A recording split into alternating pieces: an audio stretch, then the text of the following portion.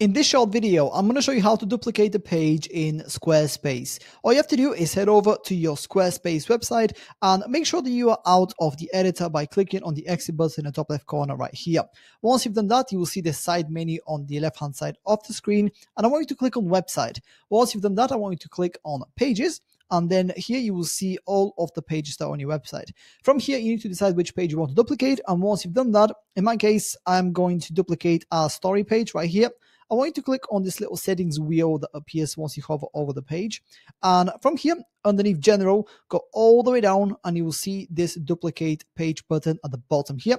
Click on that, and then here it's going to give you a little warning. It's going to ask you whether you want to duplicate this page. Click on confirm, and within a few seconds, your page will be duplicated, and here you'll be given the opportunity to rename it. I'm just going to rename my duplicate just like this. And here, as you can see, it's basically the exact same page, except it's a duplicate. And yeah, that's pretty much it. That's how to duplicate a page in Squarespace. If you have any questions, please let me know down in the comments below, and I'll do my best to help you out.